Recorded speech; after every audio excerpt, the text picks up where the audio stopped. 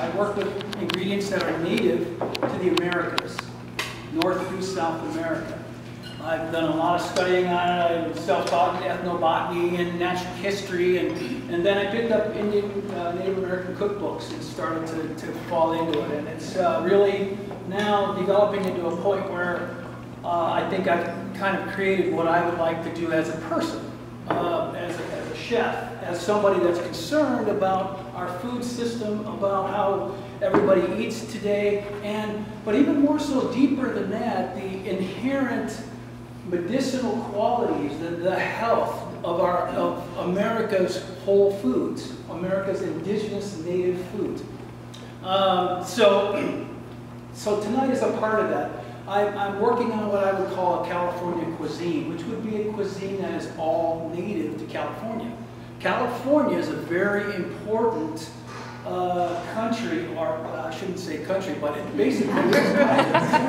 It is almost a country as far as the way we're leading the way. But California is a very special state because it has different topographical type of areas which have created different little climates in different parts of the state.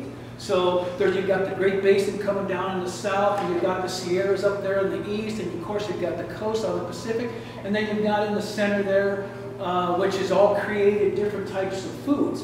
So you're going to experience part of that tonight. On the menu, you've already had a chance to taste the mesquite flower rabbit. Mesquite flower does grow, it is a native, but it is also native to South America too. It does grow in California, up through the Southwest. Texas kind of treats it as a weed, but it's actually a very nutritious plant. And Native Americans have learned to eat get something out of every part of the tree.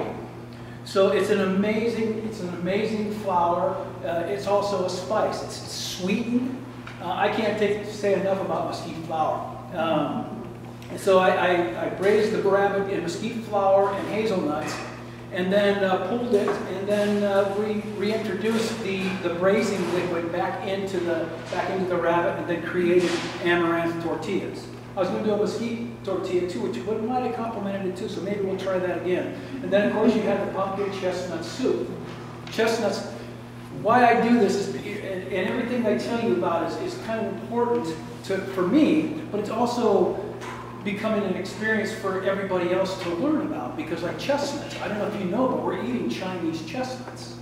I shouldn't put it that way. I mean, what we're eating now are hybrids from the Chinese because they are blight resistant, the chestnuts.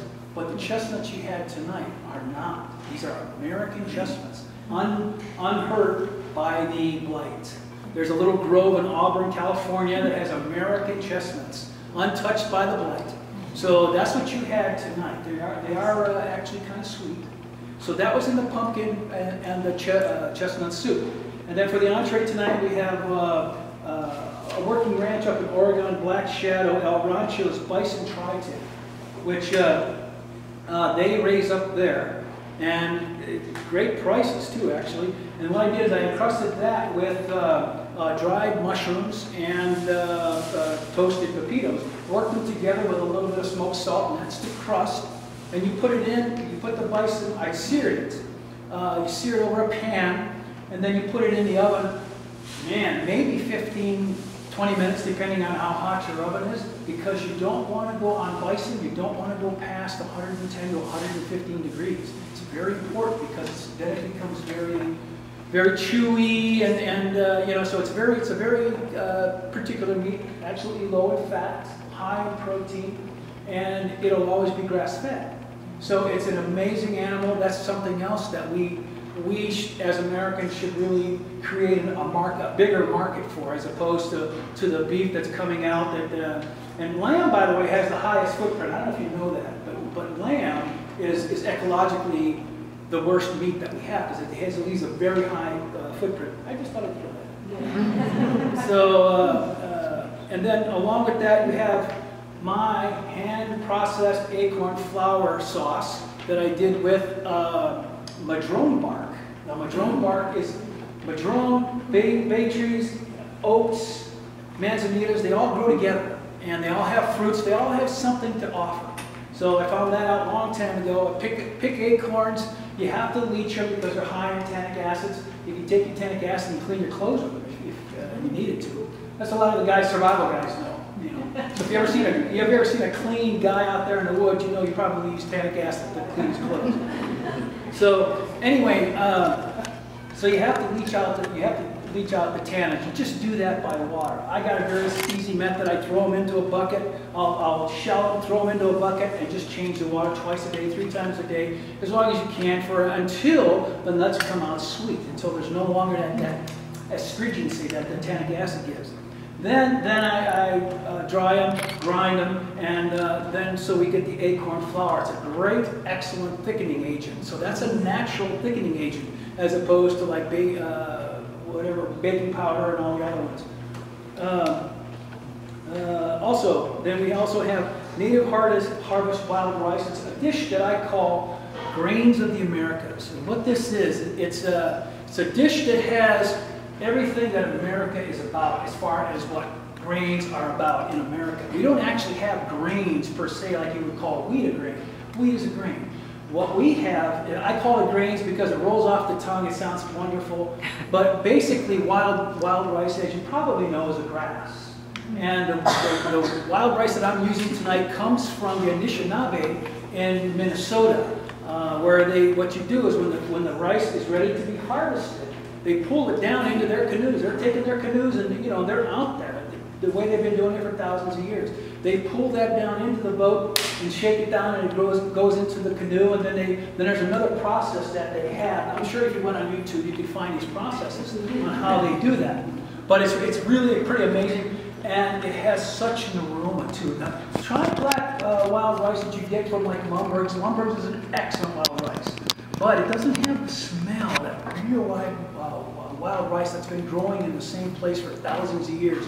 It doesn't have the same aroma. So this wild harvest wild rice is just amazing. It's just amazing. It's actually kind of brownish too. It's not black. So, and I mixed that with Tepary beans, which is a true American bean that kind of grew down in the Southwest. It's a drought-resistant bean. They're tiny, high in protein. They're, like I said, they're drought-resistant.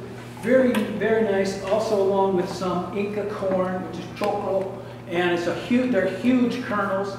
And also dried cranberry juice and pine nuts. Now, what I did for you tonight, everybody can take home a gift tonight. You got pine cones on your table. There's enough there for everybody. If not, I have them. Inside you'll find pine nuts. Those are not regular pine cones. They are pine nuts in disguise, if you will. So everybody take one if you don't get one, and just let them sit at room temperature, and they open up, and they're just saying, "Here we are."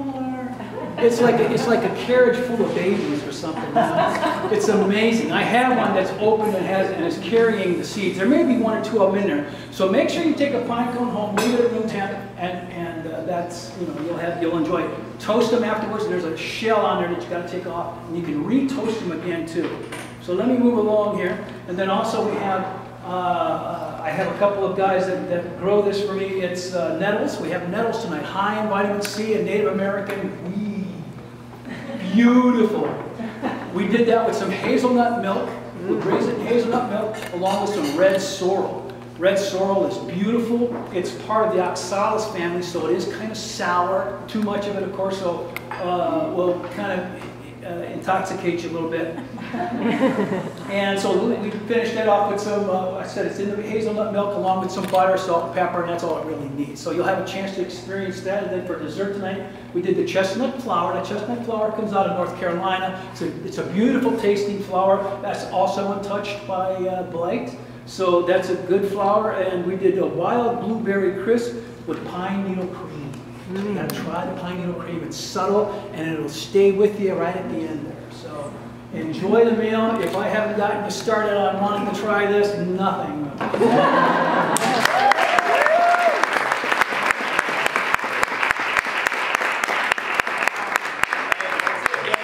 start bringing the food out now, and enjoy your meal.